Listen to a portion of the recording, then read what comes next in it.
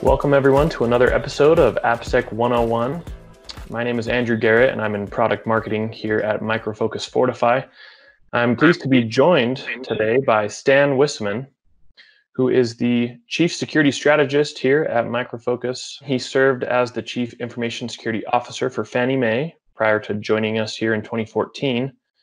And with regards to AppSec, Stan started the Nova OWASP chapter. He co-chaired a committee for the DHS Build Security In initiative, and he also helped start the application security program at Fannie Mae. So, as usual, I'm always really excited to speak with Stan. He's got a lot of background, a lot of experience in the industry. Stan, to start things off today, our topic is DevSecOps. So let's just start with a basic overview. Maybe for those that haven't heard the term DevSecOps before, what does that really mean? Well, DevSecOps is an extension of DevOps and is sometimes referred to as secure DevOps. The goal of DevSecOps is to make security part of the software development workflow with secure coding best practices and testing automation rather than bolting it on at the end of the lifecycle. This is commonly referred to as shifting security left or shift left. And this shift is sort of upending the traditional notions of how, when, and where security controls can be integrated into software development, and is challenging the once siloed groups to find ways to work together to develop rapid but also secure code releases. And why is DevSecOps important? You mentioned, rather than bolting it on later in the development lifecycle, but what are the problems of maybe bolting it on later, and why does it need to be integrated? Well, if you think about DevOps, and part of its purpose is to increase the velocity of getting software out into production, right? And so the faster you release software into production, the faster vulnerabilities can be released as well. Without security built in, DevOps can rapidly increase that application layer attack surface that an organization has. So if DevSecOps is so important, why do we not hear about it as often as we hear about DevOps? Well, DevOps can mean different things to different people and organizations. And ideally, honestly, security should be implied, right, as part of the requirement for a successful DevOps implementation. There should be no need to differentiate and add the sec in there. And some people don't do that. They just do it with DevOps. Security should already be embedded. However, while one of the main promises of DevOps is this collaboration between the different teams, the development team, the IT ops team, the security team, quality teams, sometimes security teams are left out and are nowhere to be found in that conversation. And the root cause of that sometimes is that developers or the IT ops side may care about security, but they may think of it as being taken care of somewhere else down the line. It's already under control by another team. They may not even be aware of who's actually doing security, but they think it's being taken care of. And the security team sometimes is like disconnected from both development and operations. So that's why it's important sometimes to emphasize that security is embedded, and thus use DevSecOps or secure DevOps in your language to really emphasize that point. Okay, so a moment ago you mentioned shifting left and shifting security left. So what are some ways that developers can make sure that they're actually doing this in the development lifecycle? Well, I think that developers, will fix security weaknesses in their applications either because they feel accountable for security outcomes or because there's some kind of check along the way to production around security. And if dev teams have a mandate or there's a government standard or policy that they fix security vulnerabilities, like other high or critical vulnerability or defects, I think high performing teams will naturally start shifting their security testing to the left over time because they understand that they need to fail fast and find flaws and defects as early as possible in that life cycle. And just because it's a security defect, it doesn't matter. They need to do that quickly. A common way of shifting left is embedding static application security testing within the CI/CD pipeline. And static scans focus on finding security weaknesses in the code itself. Many conduct static scans on nightly builds for code committed during the day and integrate SAST testing, that's the terminology for static application security testing, with the build or CI server. You can also enable developers to scan code as they write it. They can receive instant feedback on issues that might cause security weaknesses or vulnerabilities in their code base. Dynamic security scans look for vulnerabilities in real time while the application is running, executing, and is usually used later in the life cycle. Sometimes you see QA teams run it. Sometimes you run it on production apps as continuous monitoring. However, we're starting to see a shift of dynamic application security testing left as well. That's starting to be a trend. Automated DAS scans can monitor for changes in your code and just scan that portion of the application that's changed and look for weaknesses there. And honestly, the best practice is to leverage both.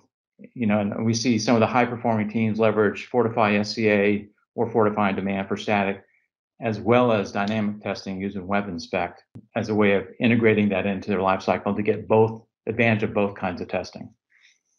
Yeah, and I like the term "fail fast." I think that's a good point you bring up. You want to fail fast. You want to resolve those vulnerabilities as quick as you can. So, looking ahead, what are some considerations when automating security into the DevOps lifecycle? Well, whether you're doing static, dynamic, or both, one of your key objectives is to make the security testing as transparent as possible to the developers. If developers have to go out of their way to initiate scans, there's a good chance that they're going to abandon the scanning tool. They're not going to engage unless they're required to do so. Also, a key to success when introducing static and dynamic security testing is to think small. So, I would recommend turning on 1 or 2 security checks at a time and get your developers used to the idea of having security testing incorporated into their workflows. Start with SQL injection, cross-site scripting, and then over time add to it. Once your developers get a handle on how these tools can help them identify vulnerabilities, and hopefully it's not that much of an additional burden to them, they're much more likely to want to work with them. Once successful, you can move on and add on additional categories to the ones you started with. I think if you just go in as a security professional and shake the tree and are very disruptive to their processes and ask them to do way too much too early, I think it just creates conflict. And typically you're viewed as an outsider that doesn't get what their true requirements are. And so I think, again, start small at the beginning and put some success behind you before taking the next step. Yeah, I think that's some great advice. I think sometimes, security professionals, they may look at security as this overwhelming process, but you don't need to dump it on your developers all at once. I like that approach of kind of easing them into it, getting them used to it so that it becomes a part of their routine. Exactly. I like that. Yeah. So when we look at testing, there's 2 kind of aspects to it. There's the speed, how quickly can you get it done? And then there's also the accuracy. So in your experience, which is more important? Is it more important to have the speed? Is it more important to have the accuracy? What would you say? Unfortunately, both are important. You need in this day and age of with the velocity we have as far as the development processes, you need to have the speed to get the scan results back to the developers in a very timely manner. And at the same time, you want to have accurate results. So you need to have, we believe it's very important that the scan results are high quality and provide you comprehensive coverage of known vulnerability categories. That's one of the key principles that we operate under. And developers need to help identify those vulnerabilities quickly and prioritize what they need to remediate first. And so you should look for solutions like what we have with Fortify to help do that. And we've made great strides also on the performance side of things. And so if you look at the time to get back the results, whether it be static code on-prem, whether it be our Fortify on Demand service, Web Inspect, we have done a lot of work to actually decrease the amount of time it takes to get back scan results to you. Another issue, though, in this context is around false positives. And let's face it, I mean, false positives can be an absolute killer in a DevOps environment. You need to build trust with your dev teams, and wasting their time on addressing false positives is a good way of losing that trust.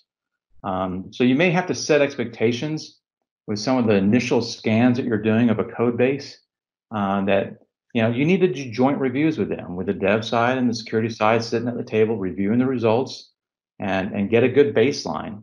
And then after that, you can have much faster scans because you have an agreement on what's important and what's not. Well, Stan, let's talk for a little bit about how we can help ensure that security isn't left out of DevOps. What would be some of your recommendations? Well, again, I think one of the challenges we face, even though there's a promise of collaboration that DevOps gives us, many times these dev teams and the security teams and the ops teams operate in their own silos and have their own agendas, their own tasks.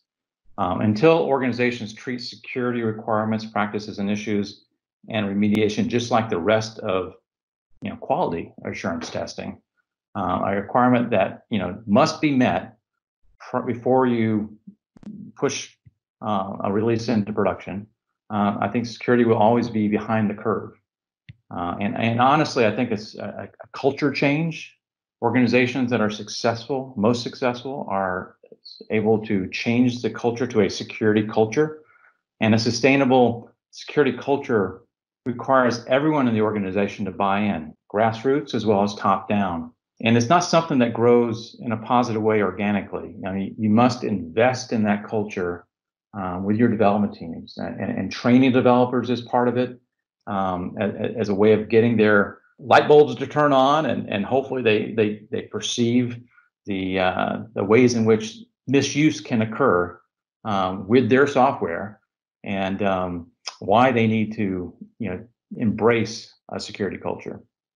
So when you talk about embracing a security culture, do developers really need to be trained on how to embrace a security culture?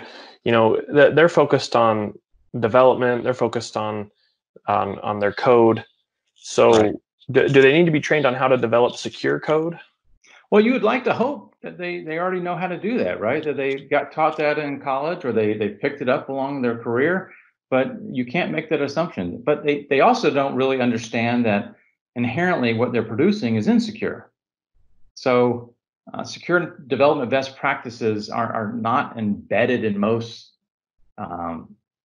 computer science programs, and it's not a priority many times for development teams to embed that awareness into their developers. They're, as you said, trying to build certain functions into the apps. So you got to help close that knowledge gap. I think increasingly folks are looking to try to make it exciting or a bit interesting by gamification, rather than requiring some kind of CBT set of courses on secure coding best practices.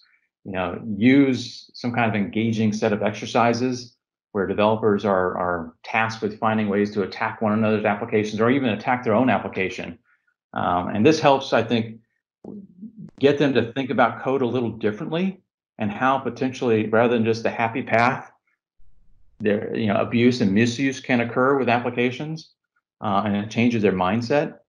However, sometimes it's a challenge to get dev managers, even those who support security training, on board with the idea of having developers take one or more days off work to hack their applications. So there are things out there like Secure Code Warrior, which we integrate with.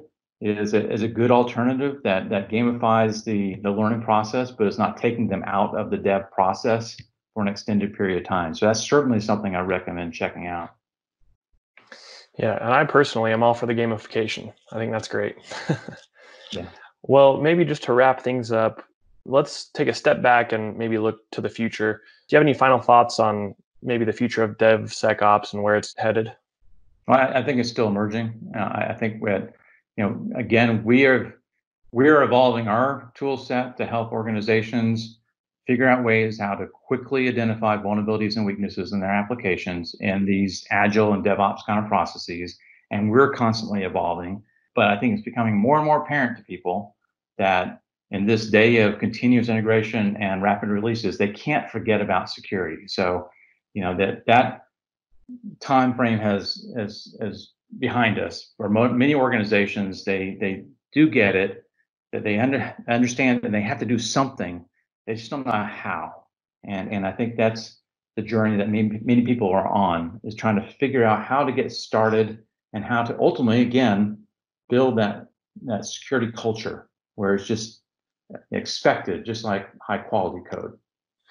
And, I think that's an important point you bring up. Sometimes you just need to get started. You don't need to feel like you're at the top of your game, right from the get-go. Sometimes Right. It's just a matter of getting it started, implementing something, and then you can build on it as you go. Exactly. Well, Stan, I want to say thank you to you for cutting out some time to speak today about DevSecOps. And to our viewers, if you have any comments, please feel free to comment below and give this video a like. And I think we're going to provide some links at the bottom that they may also want to check out. Yes. Yeah, we'll include some links in the description as well. And we hope to see you again in the future in another episode of AppSec 101. Thanks. All right. Thanks, Andrew.